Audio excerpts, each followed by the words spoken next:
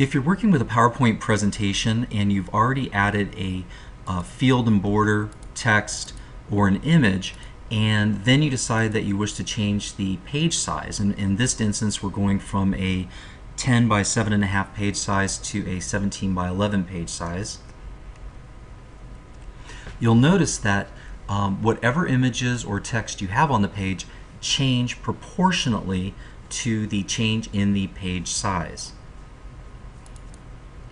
To correct any images that have become out of proportion, as you can see this one has, all you have to do is this.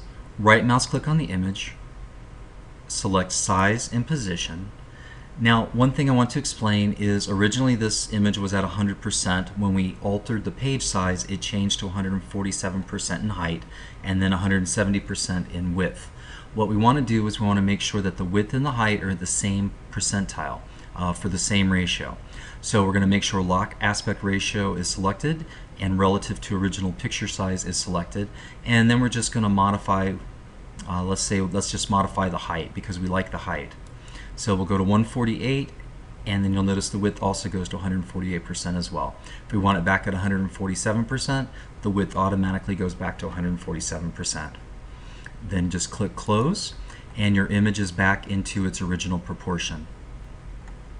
Now you can tell that the background field and border has also changed with the proportion.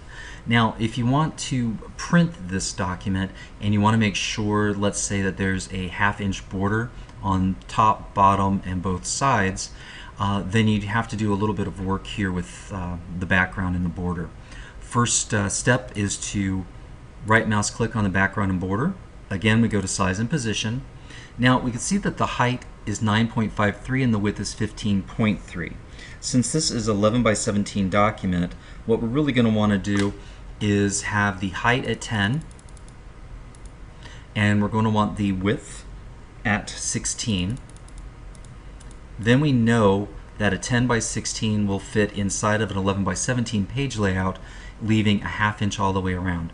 Now as you can see, the border has moved within the document, but we want to make sure that the border is in exactly the right position.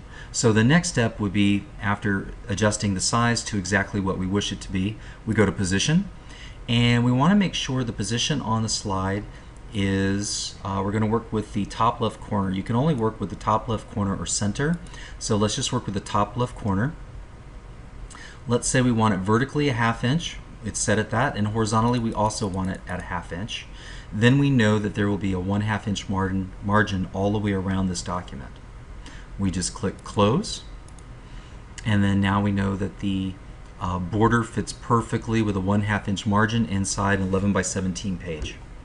Alright, so those are just some tips in modifying your images in a PowerPoint presentation after you've adjusted a page size.